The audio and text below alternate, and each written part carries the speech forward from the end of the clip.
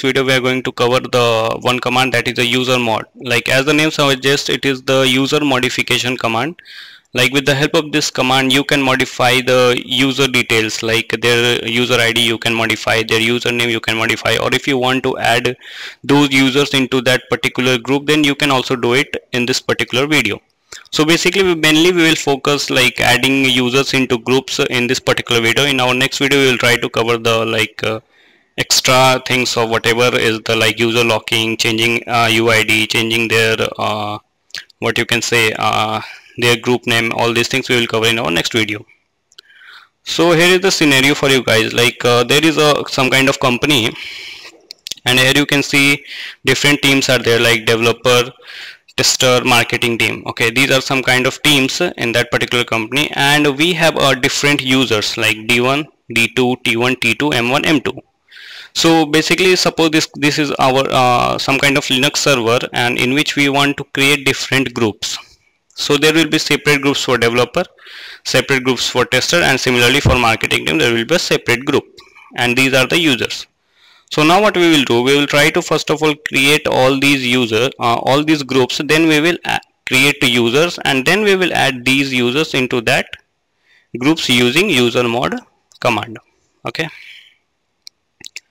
So now first what we will check, if we have that group present or not. I have, sorry. Okay, so here you can see there is no any other groups present like developers, marketing team, and all other groups. Okay, so now what we can do, we can try to add those groups. So how we can do it, you can do it easily by using group add command, and I will try to give the UID, that is 2001, and the name of the group, that will be developers. Okay, so it is showing permission denied. Why? Because we have not added sudo here, because it runs only if you have a permission, like that user should be added in that sudoers file. So now I will need to enter my password, and again let's check if this group is added or not. So here you can see developers group has been added. Okay, and 2001 is the GID, and we have not still added any kind of user into this group. Okay, so now let's create other groups.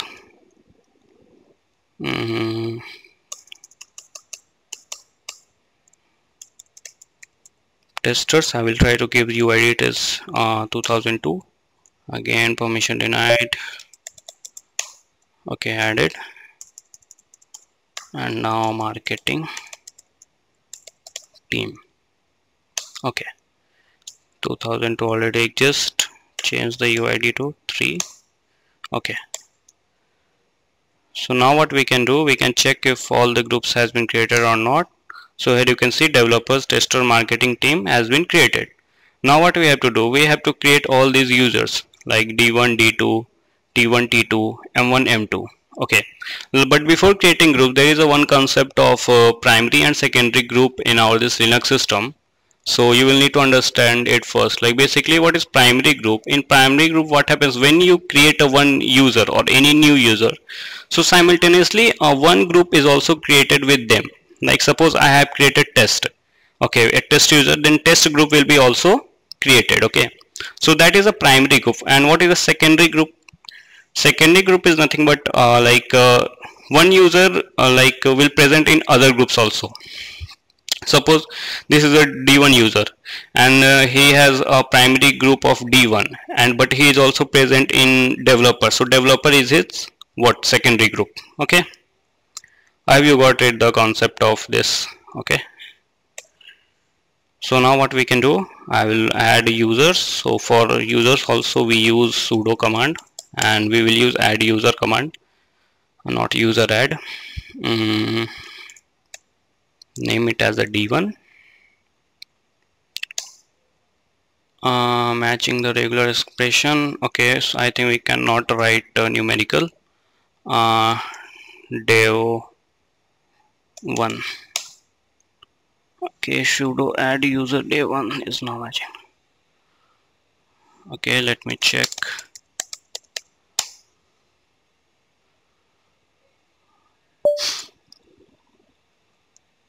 Okay, add user ही तो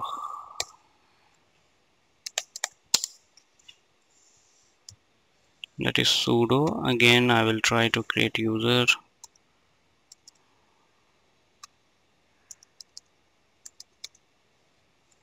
Oh sorry,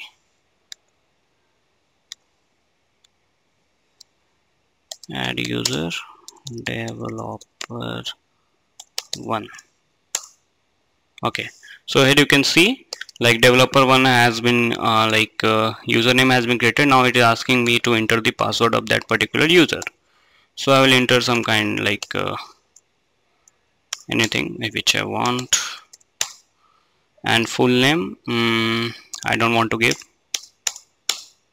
and whether this information correct or not. Yes, it is correct. So this user has been created. Like to verify whether user has been created or not, what you can do, like as we have earlier learned, like whenever we create a user, then the information is get stored or get added into the password file, that is passwd. Okay, so we will check the content of that file. Sorry. So here you can see developer 1 has been created with the UID this and 1001 GID. What is GID? That is the group ID, and this is his primary group. Okay, so if you will check with the ID command of that particular user developer 1, so here you can see their GID is 1001 and their primary group is developer 1. Okay, and groups, in which groups this user is present. So basically it is present in only one group, that is a developer 1, because we have not added this user into that developers group. So now what I will do, again I will create another user, developer 2. Okay, let's enter password. I don't want to provide. Yes, done. Again, now I will create for tester 1, same, sorry,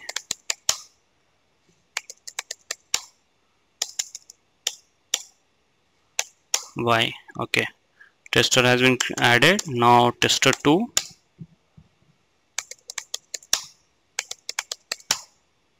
no full name, nothing required. Yes. Okay, we have already covered this user creation. You can watch our previous video. Okay, so these two users has been added. Let's again check the content of that password file. So here you can see developer 1, developer 2, tester 1, tester 2 has been added. Again last one is remaining, that is which one? Marketing team. Okay, so where that last command which we have done. Okay, I will just write empty one password. Okay, nothing is required. Yes, again empty 2 password, enter anything which you want.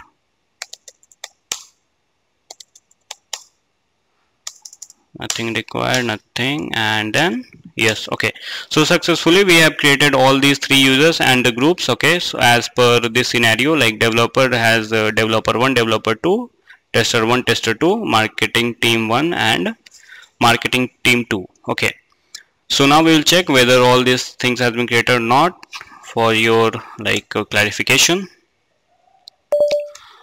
cat/etc. So here you can see all the 6 users has been created. So now the main thing, the main topic of our this video is user mod, like user modification. So now let's check the first of all check the group of developer, not developer. Let's check for tester 1. So here you can see GID is this and group is this. He is added only in this group particular. And now let's check the whatever the groups we have present. So here you can see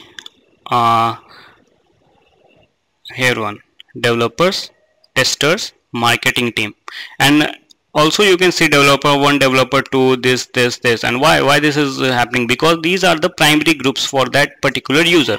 Like when you have created that developer 1 user, then simultaneously another group has been also created. Okay, that's why this is a primary group. Now what we will do, we will add this developer 1 user into this developers group, and then we will check that check with the id command, what are the other groups in which that particular user is present. Okay, so now the role of user mod begins. So let's start with this. So basically user mod, we will use it like this, like user mod, and then we will provide the name of the group in which we want, and -a option. -a is nothing for the append option. Okay, I hope you are aware of append, like appending something, like suppose there is some kind of container and you are just appending into something things in it. Okay, you can think of it like that. And we will use -g option for the groups and the group name. So what we want that is the developers. I think this is the same name, if I am correct. Let me check it.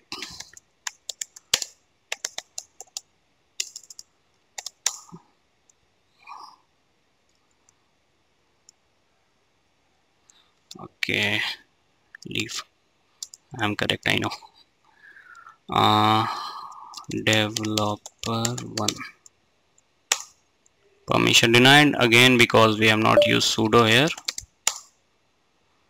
And now let's check the groups of this particular user, developer 1. So here you can see, like GID is 1001 and the groups in which groups this particular user is present. So here you can see developer 1, this is his primary group, and developers is his secondary group. Okay, so again let's add other users also, like developer 2. I will add this user into this developers what you can say, developers group. Added. Simultaneously we will add users in testers group.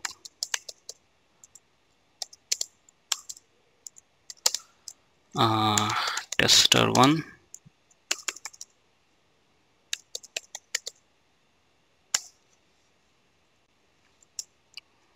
I have written wrong name.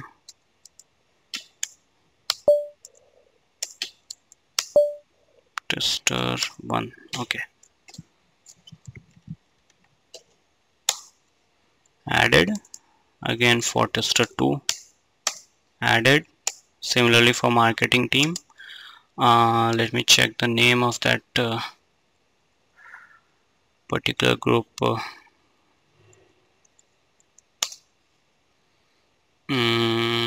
Marketing team. Okay, and here you can see, like in developers we have, you can see like developer 1 has been added and developer 2 has been added.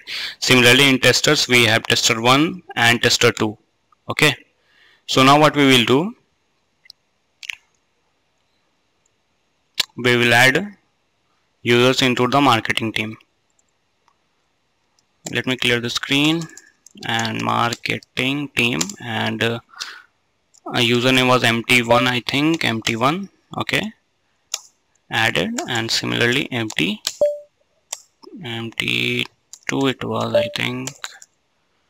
Let me check the name of that particular user.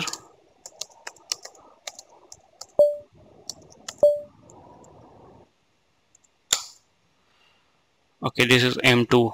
Okay,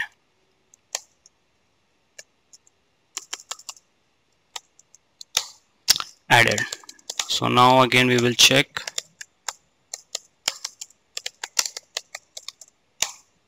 So now here you can see the developers group, like what are the users present, that is developer 1 and developer 2. In similarly in tester group we have tester 1 and tester 2, and in our this what you can see in the marketing we have M1 and M2. Okay, so this is the thing which you should learn about, like user modification. Like this is like what you can say important thing, because when you will go in the corporate, then maybe as a system engineer or whatever, like a Linux administrator, then at that time you will get to know about these things. Okay, So that's all for this video, and for user modification command, like there will be another video for further details, like how you can add the command, add a UID, and you can change the like old username to the new username.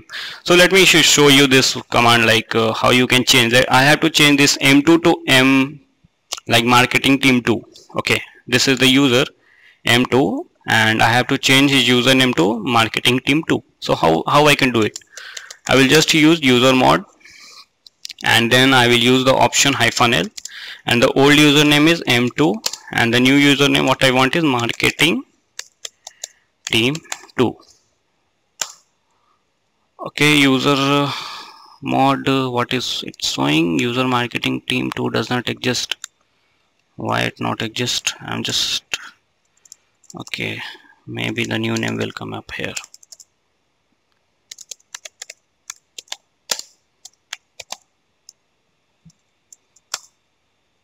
Permission is denied. Sudo.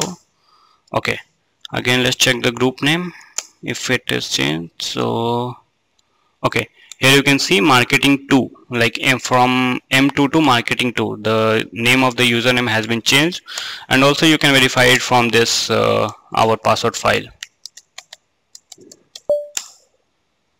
Here you can see it is marketing 2. Okay, so that's all for this video, and in our next video we will cover up the other options of usermod command. Okay, so thank you for watching, and we'll meet in the next video. Thank you.